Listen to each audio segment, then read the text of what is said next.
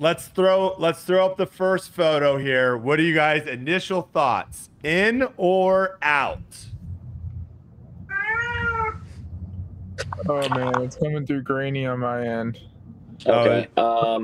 I've seen this picture on Facebook. Like, there are people posting it a lot. Oh, you definitely have not seen this picture. There's a screenshot from yours truly. So you No, have I've seen seen maybe this nope. I just screenshotted this about 2 hours ago.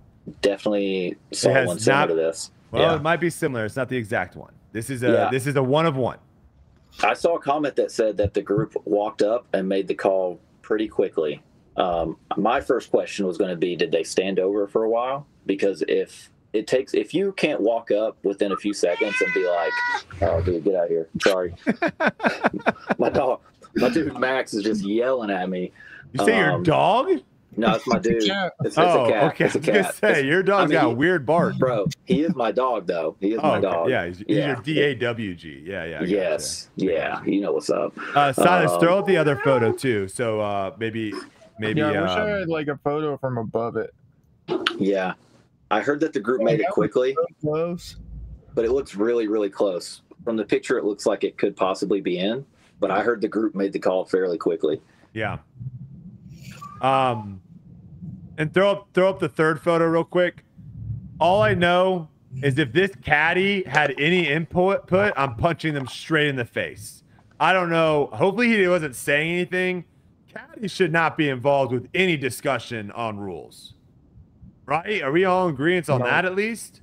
1,000%. Yep. Okay. Get out. I do love Terry Miller though. He's in there hearing what's going on. I love that. Getting a little input, and he did say it was 100% out of bounds.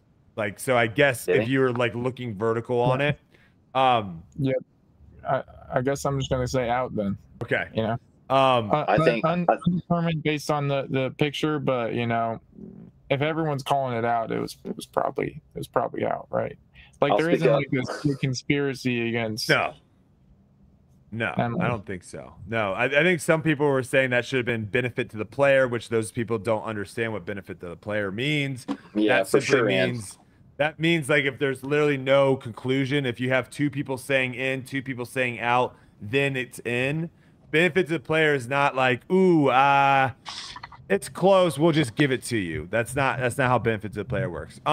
What do you guys think about OB? Like, what do you think is posts, string, paint? Like, what do you guys think is the ideal way to distinguish OB lines? I know you hate the wall. I know you guys don't like walls. You don't like borders. So I know that's out. I think the best lines when done properly are string, but I also feel like string can be a little iffy because people trip over the lines. All of a sudden you got this loose line and it's like, yeah, like one person, because it's loose, they're going to definitely want to call themselves in, but then like on the other side, it's like someone else is going to want to tighten that line to prove they're in or they're out or whatever. It's like, I don't know. I feel like ideally the best situation is you have your posts, you have a string line, and if there's any doubt on the string line, you can, you know, pull that string line, you know, tight to whatever side we determine that they're all running on. It can get like pulled, it can get pulled there, or it's just posts and everyone has its. I mean, I've seen that at tournaments before. I think it was somewhere in Smuggler's Notch that they only had posts.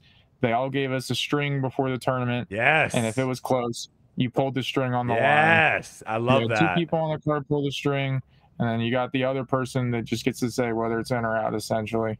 Also, shots can be saved or screwed by posts, though. That's the one negative about them, whether you're trying to skip in or skip out.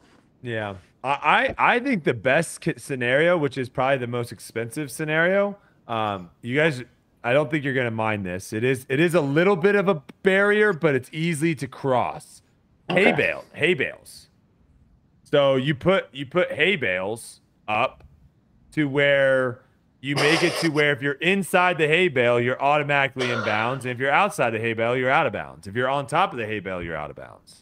Like, I think you get less scenarios. We don't really see it all that often, but the problem with the long grass spray paint is you get the disc that did just like this. it can move that grass, and now all of a sudden you're like, ooh, like, am I in or am I out? Right? Yeah. I don't know.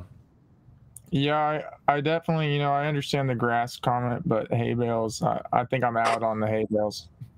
I think we could do a mini wall. If you're on this side of the wall, you're in. You're on I'm the. already picturing it like we just have all of our fairways just like lined with hay bales. Like, I say in. I'm for it. Like, brings me back to my cross country days. Yeah, it's like, I don't know. It becomes like, it looks like putt-putt or something. Putt-putt meets the Midwest or something like that. Okay, so you're out on hay bales, but you're in on Jedis and lightsabers. Got it. Okay. Next one here. We got a little video here.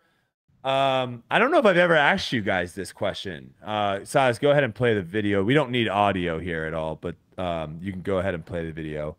Are you guys in or out on the giving knuckles on hole 18's tee before the tournament is actually finished? I give hugs and butt pats, so I'm out on the daps. Yeah, right. Yeah. No daps, but hugs and butt pats. Okay. Yeah. Aggressive. Good games. Good games. Yep. Okay. Calvin. I mean, I think it's there because it's like just the way it's always been done. It's like tradition. But I will say it does sometimes feel pretty weird when like you're trying to focus up. Like you could be tied with someone going into the last hole, and you're not attacking the person you're trying to beat. Like you're like, I don't know. It does feel weird at times to be like super cordial with someone that you are actively still trying to take down. Because at that point in the tournament, if you're like going the last hole, it's no longer you versus the course. It's you versus that person. Like you're essentially playing match play. That's why you got to stare them down, dude, in the eyes. So, I don't know. Did you and Ricky fist pump on 18? Because the tournament was already over. Then it was like would you have done it if you guys were tied? Yeah, I still would have done it. I mean, it's like it's always done. Are you ever initiator? Are you the initiator? No way. Like if you're sitting there and no one has done it and you're about to tee off, are you being like, oh, I can't tee off until I give everyone knuckles? Yeah, I just sit there. You wait for someone to come to you. he just waits. It's like, you will give me knuckles, bro. I was gonna say you're lucky you're good because you're always playing behind me, because I'd be on your butt for slow play for having to do that. But interesting thing, like you say tradition, it is kind of a crazy thing to think about because it's like a bad tradition. The reason it started is because players would literally leave the moment they tapped out on 16 because they'd be or the moment they tapped out on 18. I thought you were making a joke. I got that locked in my head. Bro, we're going to start it a couple holes early now. 16, we got to get the daps in. But yeah, players would just leave, right? They'd get super frustrated and leave, and they're like, wow, you didn't even like say it was nice playing with you. And I think that's initially, that's what people have told me. That's where the tradition has started, where now we literally can't do that. We have to stick around to do scores. So that's where it's like, I wonder if we can shift to it. But question to Zach when he comes back here, because I know he's back. Okay. Obviously, I know you respect my mental headspace.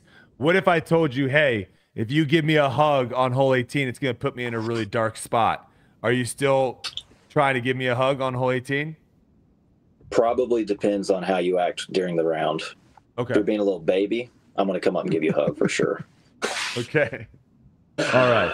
Because that is always an interesting one, because I don't know if people think about it on the other side of like, well, what if that mess, because people always talk about this, like, oh, they're wearing headphones. Let them wear headphones and music. It helps them get into the mind state, whatever. But no one ever talks about like messing up someone's mind state by like telling them, hey, it was nice playing with you right before the most important shot of their tournament. Something to think about. All right, Haley came up short in the water on hole 18. I don't know if you guys saw that. Pretty standard shot there. Threw it in the water. I think this shows that we should never have par threes to end the tournament. If hole 18 was a par 3, I think we would all be talking about Haley King as the champion. The fact that Haley King had to execute 2 shots, that shows us exactly, like, it puts you to where you have like a pressure shot. I love that. I don't know if you guys feel the same, but I love the idea that she had to execute a hard tee shot and then she had to execute a hard second shot. Wasn't able to do so, forced a playoff. But this just kind of showed me, like, I'm out on par 3s. The fact that there was a par 5 to finish this hole for us, this tournament, I thought was awesome. Yeah, I agree. I like par 4s or 5s as a finishing hole. I think, actually, I don't know if it was with Zach or whoever, but like I kind of talked about this a little bit earlier this year when they switched up the finishing holes at Jonesboro, for example. Like I just felt like the finishing stretch there was better. Like 18's better. Like I don't know. There's just more chances for things to go wrong. Yep. Yeah. So I don't know. I think it is more exciting. You know, you have to throw a good tee shot. You have to still throw the approach. Yeah, I think 4s or 5s tend to, in my mind, they shape up better for building that moment, and just, you know, more things can happen.